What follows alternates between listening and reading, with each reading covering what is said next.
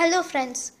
In our previous class I had explained you about the hyperpituitarism due to growth hormone in the endocrine system. So let us go to the second hormone, which is synthesized by the pituitary gland and its action. So the second hormone is ACTH, which is adrenocorticotropic hormone. So what happens if there is increased secretion of adrenocorticotropic hormone? So this leads to Cushing's syndrome. I hope you all have learned something about Cushing's syndrome in your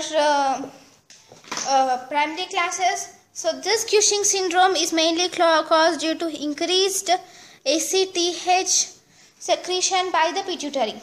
This Cushing syndrome is not only due to increased ACTH by the pituitary, but it is also due to increased cortisol production. So we are going to deal this Cushing syndrome in our next class, in our forthcoming classes, where we will deal about adrenal gland. Right? So just keep this Cushing syndrome aside. So the third hormone which is secreted by the pituitary gland is prolactin. So the third hormone is prolactin.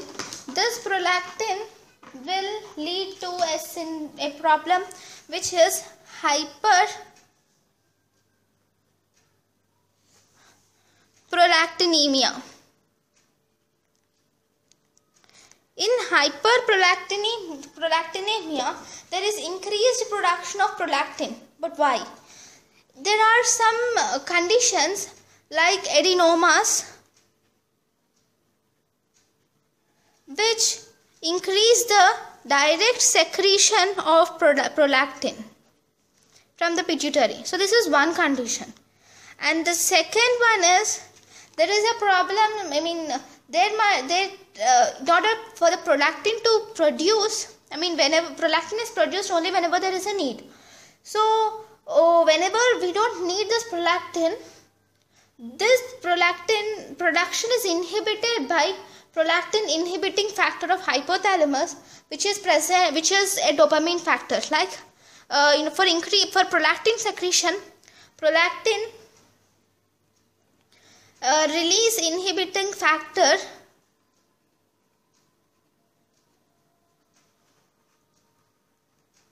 of hypothalamus is necessary.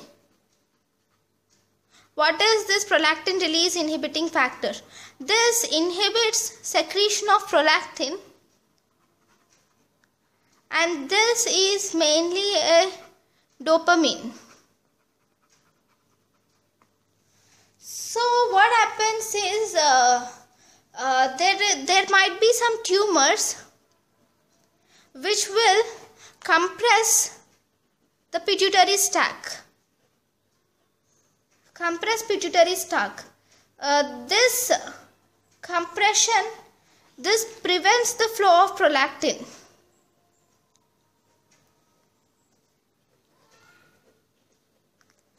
This prevents the flow of prolactin release inhibiting factor. This prevents the flow of dopamine. So there is no inhibition to the prolactin. So whenever there is no inhibition to the prolactin, there is increased secretion of prolactin. Right? This is the second mechanism by which there is increased production of prolactin. And the third problem is hyperthyroidism. Hypothyroidism. Whenever there is hypothyroidism, that is very severe hypothyroidism, then there will be slight increase in prolactin. Because hypothyroidism, like thyroid and prolactin, are inversely related. So whenever there is decreased thyroid, there is increased production of prolactin. But this happens only when this proportion is really very adverse. Like whenever there is severe hypothyroidism, then there is increased secretion of prolactin. And the fourth is due to cirrhosis of liver. Even in the cirrhosis of liver, there is increased prolactin because of some growth factors which will be secreted in the cirrhosis of liver. And even in the cirrhosis of liver, there is no metabolism of many enzymes and many stuff which are present in our body. This might also be a reason. So the main pathogenesis of hyperprolactinemia are mainly of 4 types. One is due to adenoma, and the second is due to some tumors which compresses the pituitary stalk and prevents this inhibiting factor, which is dopamine, and thus there is no inhibition of prolactin and there is increased secretion of prolactin. And the third one is hypothyroidism. That too, whenever there is severe, this may also lead to increased prolactin. And the fourth one is cirrhosis of liver, which again leads to increased prolactin. And finally, the lesions. What are the lesions which you are going to see right now in this? Here there is very little abnormality. So what happens when, so let's think, there is increased prolactin till now. So what happens if there is increased prolactin? Increased prolactin basically inhibits release of luteinizing hormone releasing factor by hypothalamus. This is luteinizing hormone releasing factor or releasing peptide by hypothalamus. So this will decrease secretions of gonadotropin. So this decreased secretion of gonadotropins leads to increased, there is decreased gonadotropins, that is mainly LH and FSH. So whenever there is decreased gonadotropin, decreased ovarian activity, there will be decreased testicular activity, right? This leads to amenorrhea and infertility. Whenever there is decreased testicular activity, this leads to libido, that to decreased libido, impotence, that is decreased sperm count and no sperm count and no fertilization, infertility. And this prolactin, increased prolactin, also activates breast tissue growth directly. So this is one of the way that prolactin works. And the other way is, this is the main mechanism of prolactin. Mainly, whenever there is increased prolactin, what happens is there is inhibition of LHRF. This is because of negative feedback mechanism, because whenever there is decreased prolactin, whenever we need prolactin, basically LH stimulates the growth of secretion of prolactin. So whenever there is increased prolactin, so that secretion is inhibited. So there is decreased gonadotropins and decreased ovarian activity and decreased testicular activity. So what are the clinical features which you are going to see or visualize in hyperprolactinemia? The main clinical features which you are going to visualize in hyperprolactinemia are,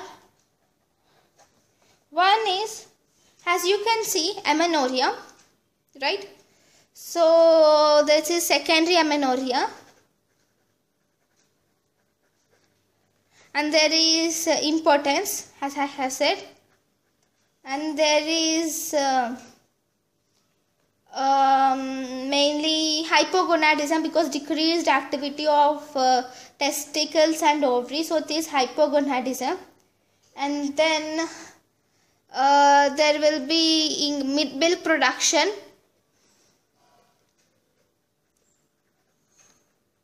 which is variable, especially in pregnant women, with variable concentration and quantity.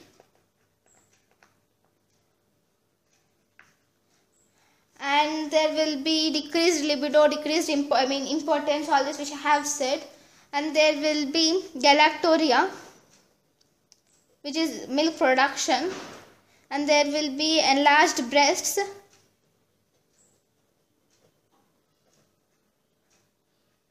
All these are the main clinical features which you can see in hyperprolactinemia, and there are some additional features like pathogenesis to say of hyperprolactinemia. So let us discuss the pathogenesis by division basically. So all these are the probable which I have said. So let's talk about pathogenesis in a little more detail. It's basically a chart which I would like to give you of all the possible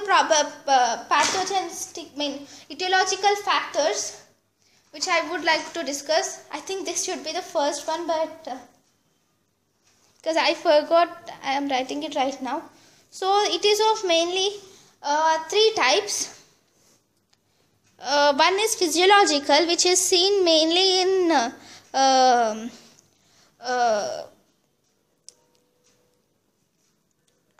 pregnant women, and the other is dopamine antagonists whenever or drug induced to say,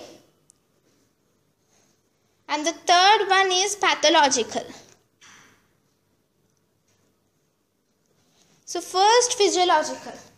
So what are the things which you will mainly see in physiological thing? One is stress.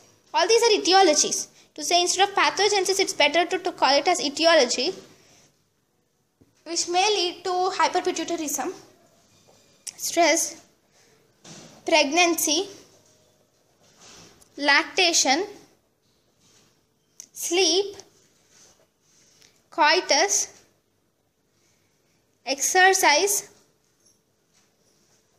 baby crying, nipple stimulation. All these are the physiological factors.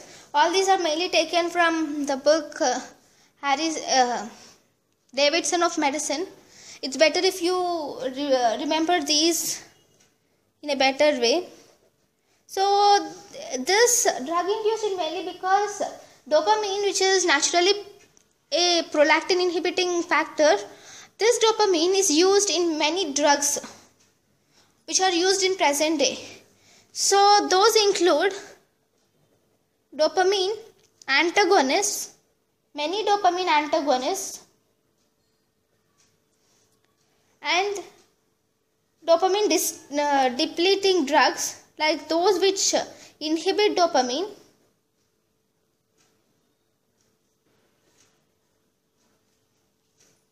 and finally estrogens.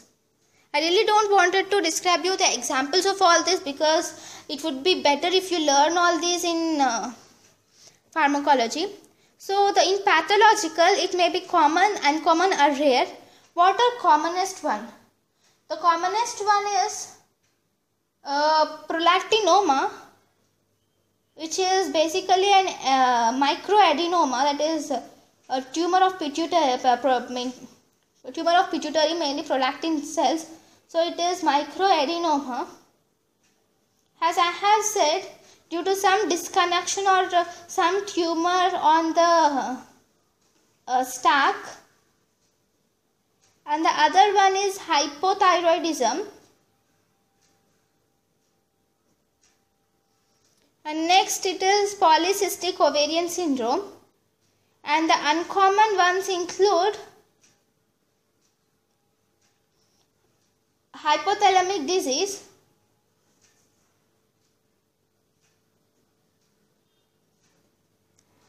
or renal failure.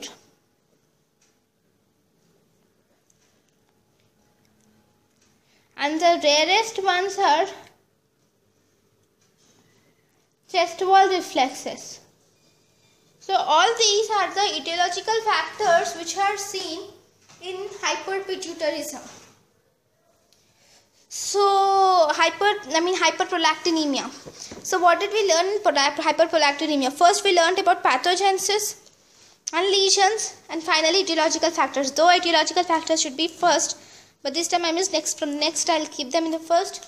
So this is what we are going to learn in these. And the next one, I mean, like right now we have completed about mainly growth hormone.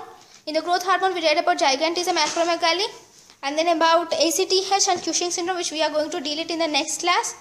And about prolactin, we completed hyperprolactinemia. So right now next we'll deal with okay, fine, TSH. Pink, yeah. Fifth, it is TSH, which is thyroid stimulating hormone. Whenever there is increased thyroid stimulating hormone, increased TSH, this activates thyroid gland, which leads to increased T3 and T4, which leads to hyperthyroidism. Right? So increased TSH basically doesn't lead to any disease, but it mainly leads to hyperthyroidism. The manifestations and the things which we are going to deal in hyperthyroidism will be dealt in the next forthcoming classes. So the sixth one is increased FSH and LH. Whereas the sixth hormones are FSH and LH. Whenever there is increased mainly FSH and LH,